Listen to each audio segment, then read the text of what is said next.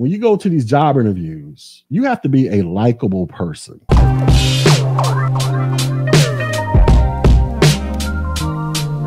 just had my first interview, waiting for the call back. Shout out to Dreddy Bean. So that's another thing, right? Let's talk about job interviews real quick. What do you guys think is the most important aspect about getting a job? Is it learning the information to get certified, developing the experience, or successfully selling yourself at the job interview? Like, what do y'all think is the most important? Well, I'm pretty sure y'all already know what the answer is. So here's the thing. I talk to a lot of people that want to get into tech, and all of them, they all want to get certified, which is a good thing. They all want to get certified, go get their first job so they can start making the big bucks. But what a lot of people don't realize is when you go to these job interviews, you have to be a likable person. You have to go in there and convince these people that they actually want to hire you because they like you. Not necessarily just because you meet all of the requirements, but do they actually like you as a person? And I say this for a reason because I come across so many people that have the mental capacity to pass these certs, but they're like highly introverted people. I'm talking about younger people, of course. They don't have like these phenomenal social skills, right? They're just introverted. They don't like making eye contact with people. When they shake your hand, they give you the limp wrist action. You know what I'm saying? It's just on some weird stuff, man. And so when I tell people, I'm like, listen, you have to go into these job interviews, not only being technically competent, because they're probably going to ask you some tech questions based on the position that you're getting hired to do, but you have to be likable. They have to like you.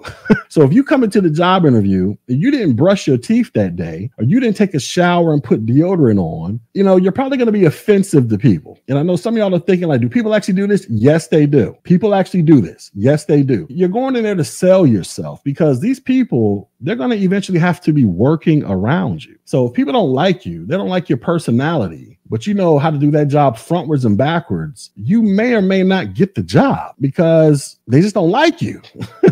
And it's nothing personal, but you know, it kind of is what it is. So shout out to Dreddy Bean. He says he had his first IT interview. He's waiting on his call back. Shout out to him. Also, I did a video on my channel showing you guys how to up the odds of you passing the AI. Oh yeah. So talking about artificial intelligence again. So you guys know when you submit these job resumes onto sites like Indeed or whatever the case may be, there's like a 99% chance it's being scanned by some software to see if you have enough keywords in there. And if you don't have enough keywords on your resume, they're probably going to reject your resume. You won't even get to sit down and talk to a person. I did a video on my channel. It's called something about just type Tech G and resume or something like that. It'll pop up. It's a little hack, quote unquote hack, to teach you how to up the odds of your resume, making it past the artificial intelligence or whatever scanner that they're using. Now, is it a guaranteed way to get it past it? No, but I would use the technique anyway. That's all I'm gonna say. So go find that video, check it out, and hopefully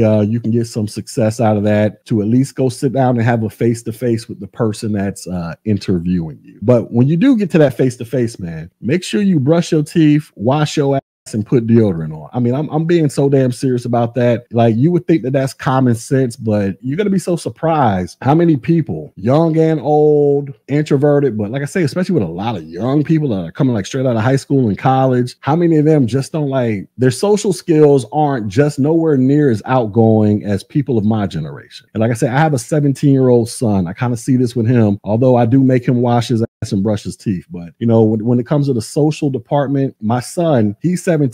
How I was at 17 years old versus how he is, it's like two different people. We look almost like twins, right? Compared, you know, how I used to look when I was 17, but I was extremely outgoing. You couldn't tell me crap, man. I was out there just in everybody's face, shaking hands, kissing babies, all that crap, right? My oldest son, he ain't like that, man. He's all into his video games, all introverted. Now he'll come out of his shell because I have him taking martial arts classes. He goes martial arts training 4 nights a week. He takes jiu-jitsu, Brazilian jiu-jitsu twice a week, and then he does some other Korean martial arts. I can't pronounce the name of it. When he's in there, because I was watching him the other night, oh man, he's like a whole nother person. He came out the shell. He in there whooping everybody ass. So I'm like, go son. Yeah, do the damn thing. Like, that's my boy right there, right? When he takes his uniform off and goes back into his normal mode, he just goes back into his little shell, man. But I noticed that's the thing with a lot of young people, man. What kind of references do you need except from CompTIA certs for cybersecurity job? What do you mean references? Like certifications, education, job experience? I'm not sure what you mean. So here's the thing. So let's go over the most important aspects of getting a job. The most important aspect of getting a job is, who do you know? So if you know somebody that works at the company, that's your best bet for getting a job. Who do you know trumps everything in life? Who do you know, and do they know you? That's the most important thing. Now, if you don't know anybody at the company, then you need to come up there with some doggone certifications, or excuse me, some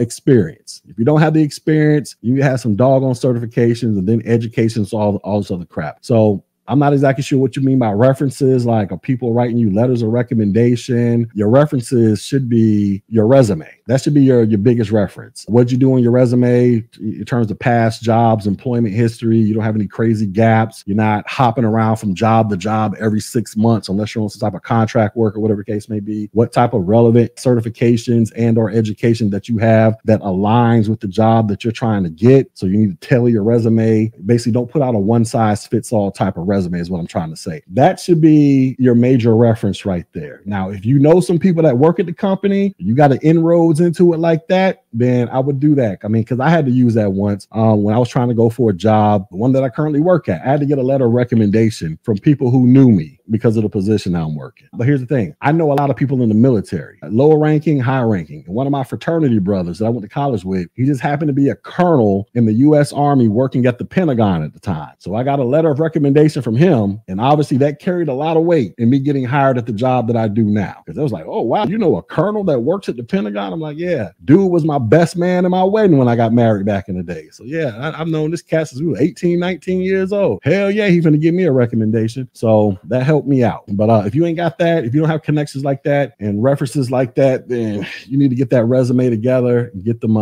certifications on and popping.